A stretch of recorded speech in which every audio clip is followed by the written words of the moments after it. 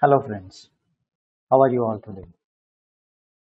Have you ever wondered what are Jacobians and how we can use Jacobians to solve the engineering problems?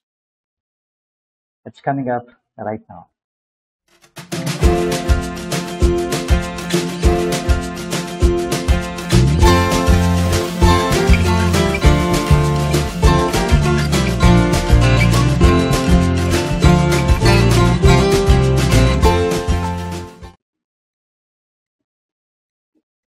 We understood that we can convert any operator, such as Laplacian operator, from one coordinate system into another coordinate system like this. These kind of problems are quite common in subjects such as engineering physics, electromagnetic fields and waves, electromagnetic waves, etc. Let's move on. Now, we shall study the conversion from Cartesian to cylindrical.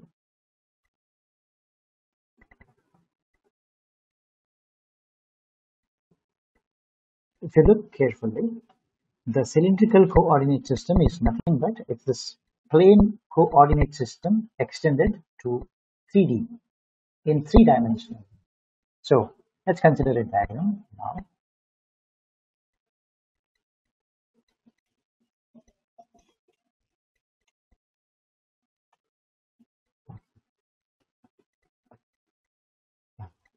Now, in this case, you can see to represent any point in space, instead of using its x, y, and z coordinates, we are going to use a different coordinate system. Let's say this is the point P which we want to represent, and it has 3 different coordinates.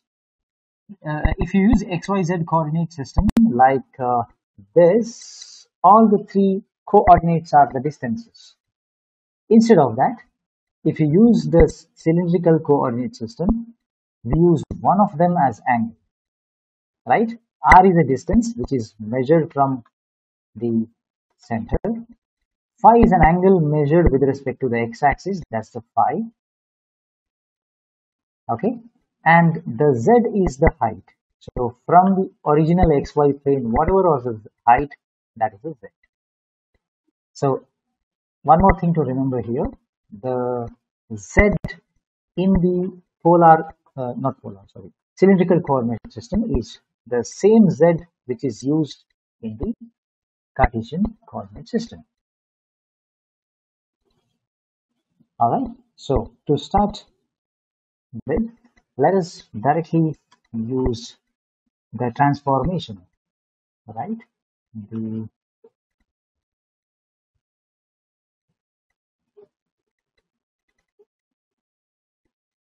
transformation used, we already know this, we have used this already in the plane polar format.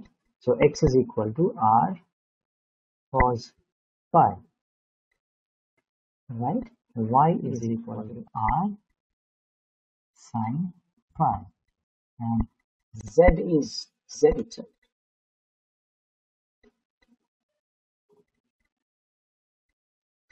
Okay, now we'll be very quick through this because we have done this process many times. So this implies, I directly write this, that's dou by dou r is equal to, I can directly write cos phi into dou by dou x plus the sin phi into dou by dou y. Similarly, I can also write the dou by dou phi is nothing but minus r sin phi, right? Yeah, minus r sin phi dou by dou x plus this is r cos phi dou by dou y, and the dou by dou z, it is nothing but the dou by dou z itself.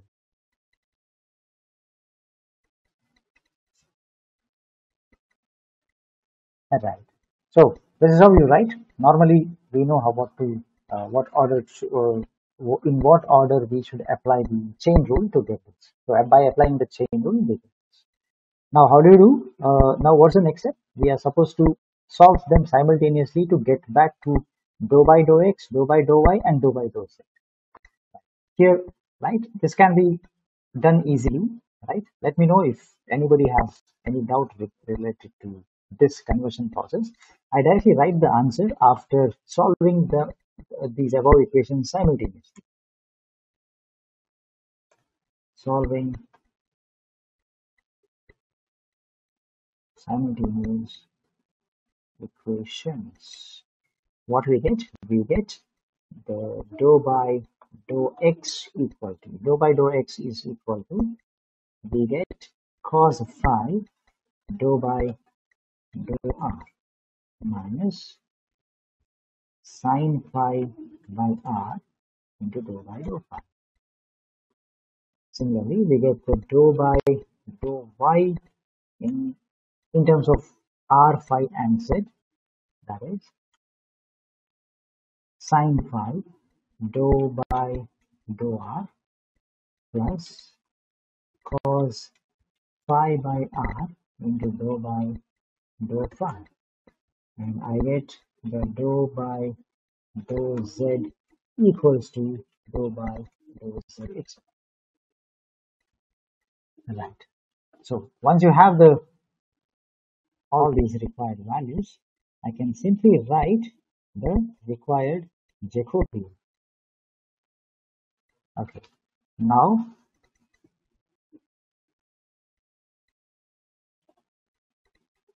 I can write the Jacobian, that is, now you see this becomes the 3 into 3 matrix. Okay, x, y, z over, I can write r, phi, and z. This is equal to, let's take a determinant, right? I'm supposed to write dou x by dou r, dou y by dou r, dou z by dou r, right? Those values. Okay, let me write them first. This is dou x by dou r. This is dou y by dou r. This is dou z by dou.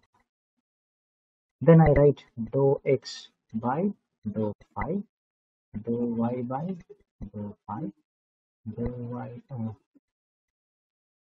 dou z by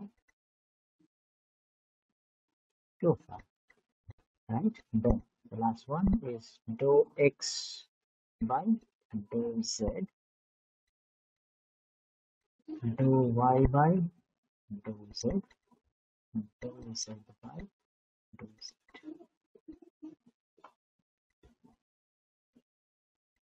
Okay. Now let us substitute the values we got from the above set of equations. Right? We know where to find those coordinates. Dou x by dou r is available next to in the first equation. I will get that in the first equation over here. Just show you this. So dou x by dou r I get over here.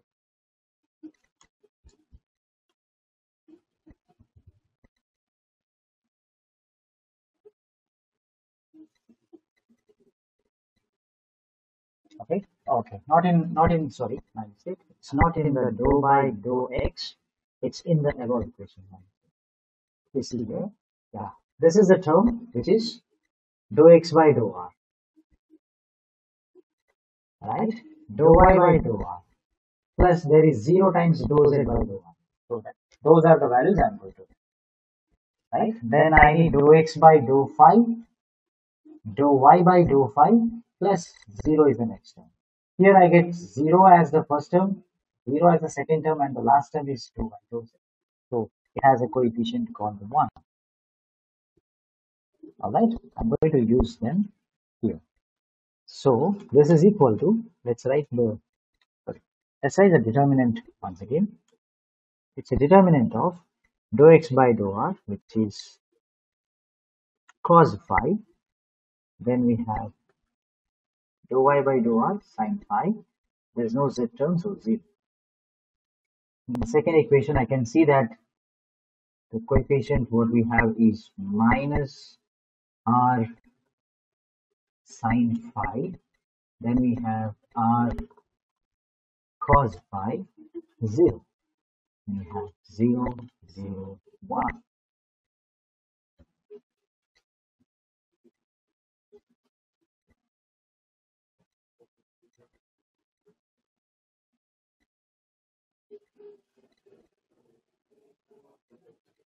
Alright, so take a determinant of this. So we'll have the first term, that is cos phi into r cos phi. Next is minus sin phi into, this is minus r sin phi into 1, then 0. So this means this is equal to r into cos squared phi plus sin squared phi, which is equal to 1. So I just have having just r. Right? We found the Jacobian corresponding to the xyz coordinates compared to the r phi z coordinates. Very similarly, okay, we can solve the other way around. That is, using the second set of equations, we can directly write this, the second set of equations. Alright, so if I want to write the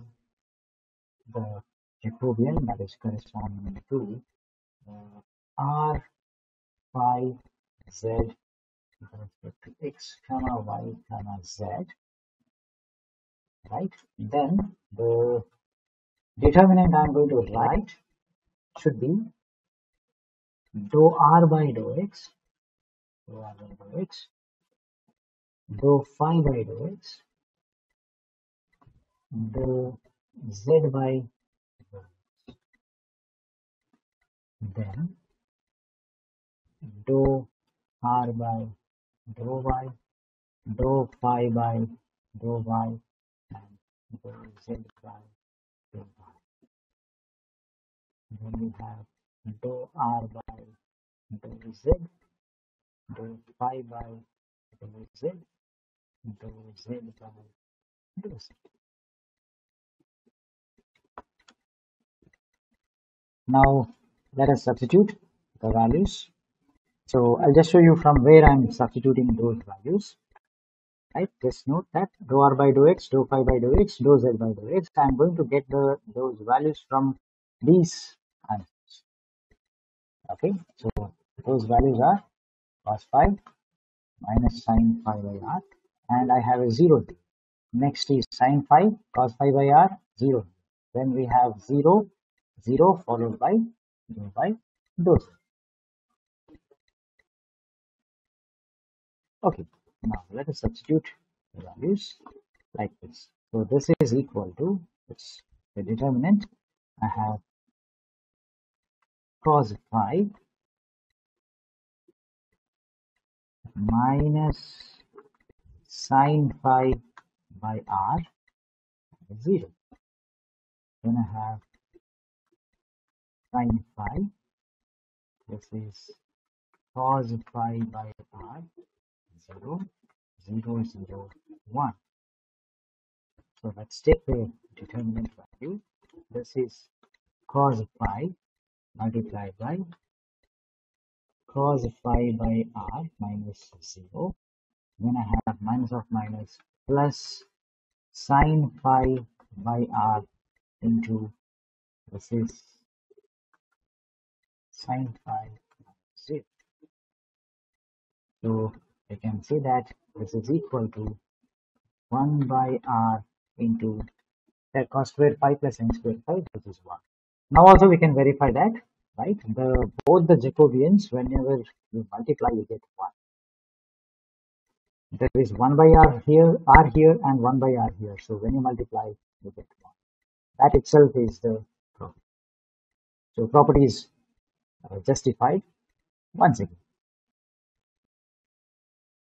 Let's now quickly move on to the conversion of Cartesian coordinate system into the spherical. Okay, so that is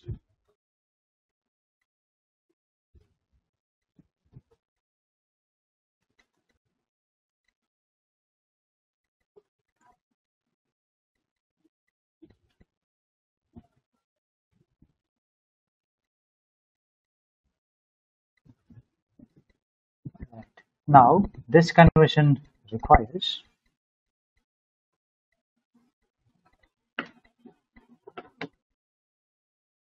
a diagram such as this. So here we use 2 angles and 1 distance to represent any point P in space. So this is the point P in space. What are the 3 different coordinates that were used in the original XYZ? All the distances, X, distance along Y, and the distance along the Z to reach that point. Now, when I use the polar coordinate system, we use 1 distance, that is a radial distance. That is what we have denoted like this radial distance. So that's no, not that, sorry, my mistake. It's a radial distance measured from the center here to here. Okay, so that's the radial distance. And whenever I drop the distance, radial distance, onto the XY plane, I originally get my phi. That's the phi. Okay, and the same radial distance r makes a polar angle. This is the new angle what we are adding, denoted by theta. Right? That's why it is called as a polar angle. It's angle made with the pole. That's the original z-axis. So each of the xyz, we want to convert that into r theta.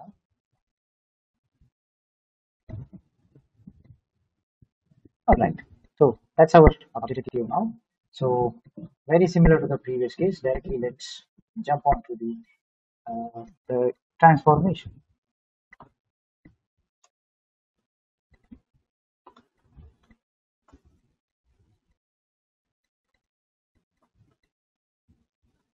The transformation used is as follows. The x coordinate can be represented as r sine theta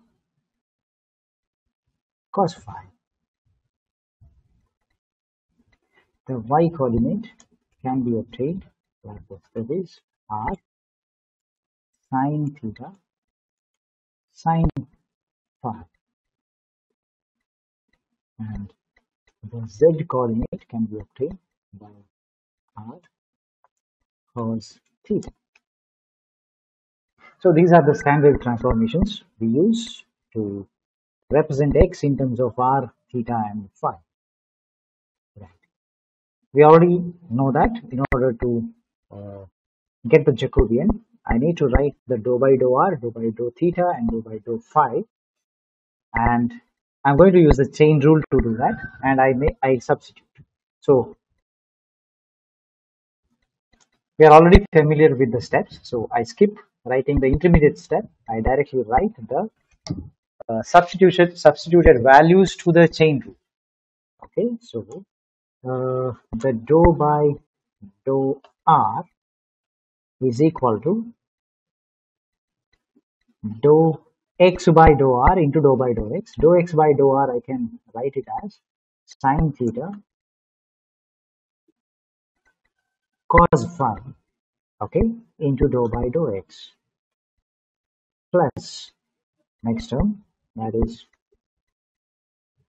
sine theta sine phi dou by dou y, plus this is cos theta into dou by dou z.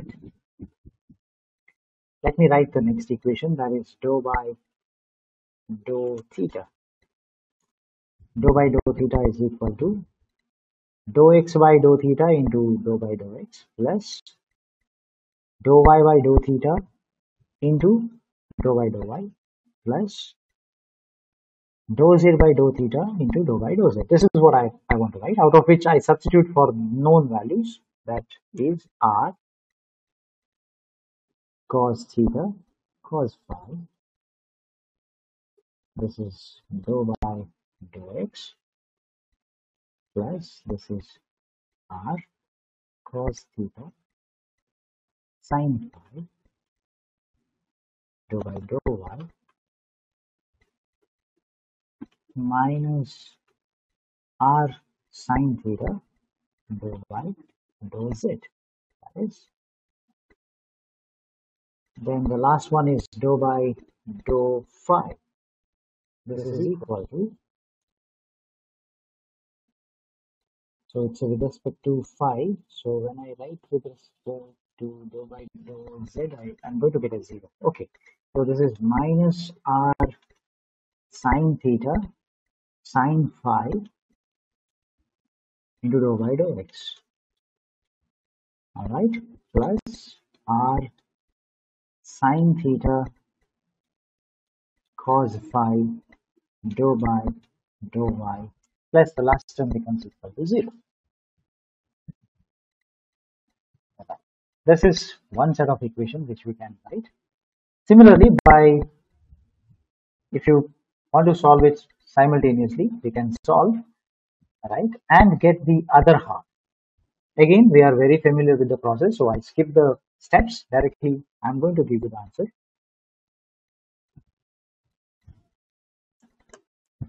When you solve these steps, if you have any doubt, you can contact me anytime to get the answers for the solution of the simultaneous equations. Okay, so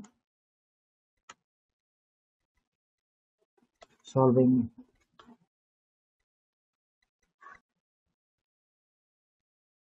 simultaneously, we get the equations that are dou by dou x equals to,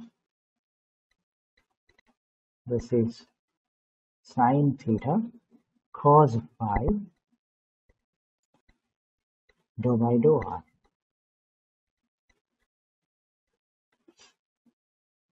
plus 1 by r cos theta cos phi dou by dou theta minus sin phi by r sin theta into this is dou by dou phi. That's the first equation we get. Then when we write the dou by dou y, we get sin theta sin phi dou by dou r plus cos theta sin phi by r dou by dou theta plus cos phi divided by r sin theta, this is dou by dou phi. Then we have dou by dou z equals to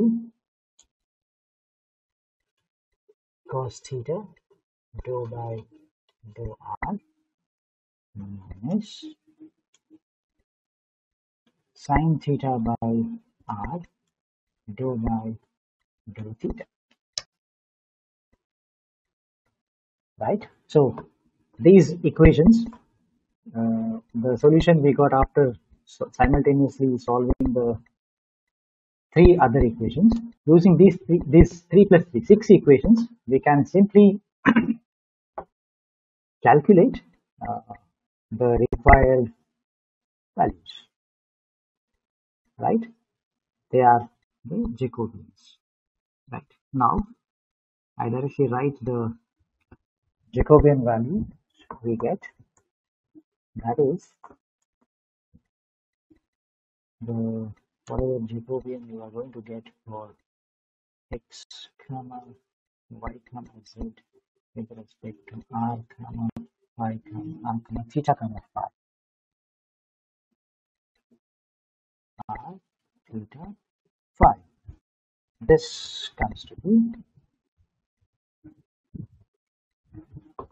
right? I'm going to substitute the values like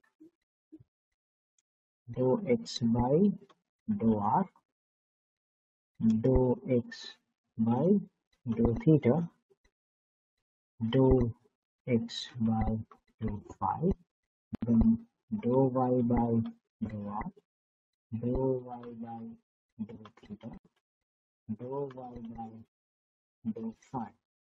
The last one is dou z by dou r, dou z by dou theta, and dou z by dou phi.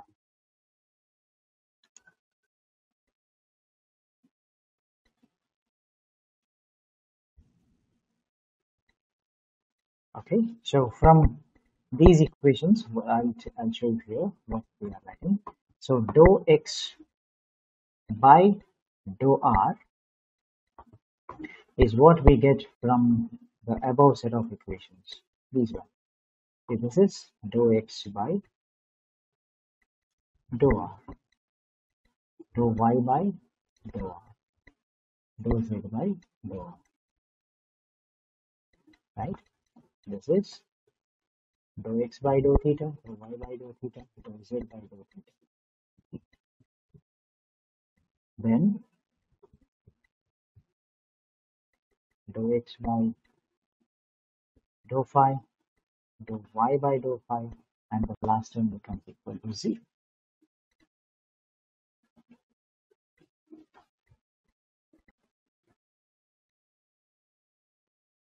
Alright, so let us write the values here. So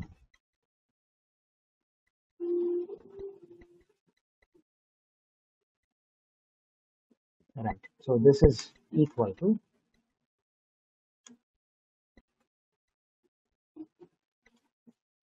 sin theta cos phi r cos theta cos phi minus r sin theta sin phi. Then we have sin theta cos phi r cos theta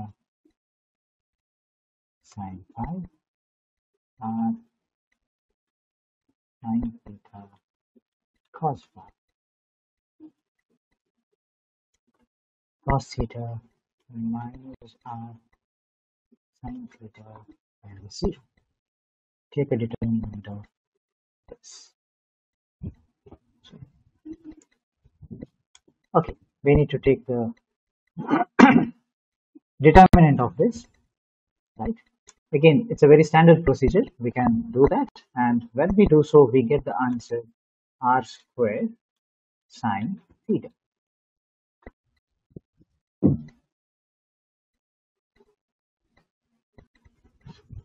Okay, now we need to do the other way around. That is, I want to calculate the Jacobian r theta phi over x, y, z. So this can be simply calculated as dou r by dou x, dou r by dou y, dou r by dou z, then dou theta by dou x, dou theta by dou y, dou theta by dou z, then dou phi by dou x, dou phi by dou y, dou phi by dou z. Is it written? Right? So I'll show you from where we are substituting the values to this.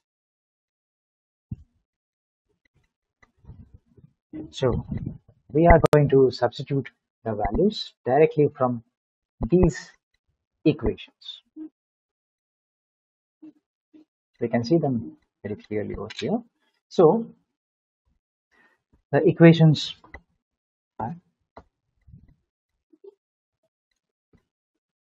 so we'll be substituting dou r by dou x, dou r by dou y, dou r by dou z.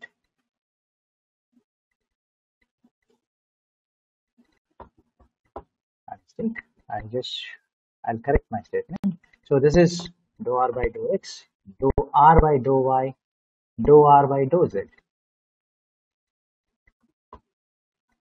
Okay, dou r by, this is dou theta by dou x, dou theta by dou y, dou theta by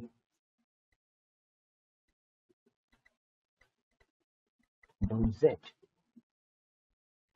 dou phi by dou x, dou phi by dou y, and 0 as the last.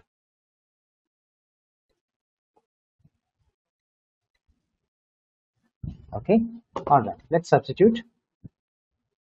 So this is equal to, now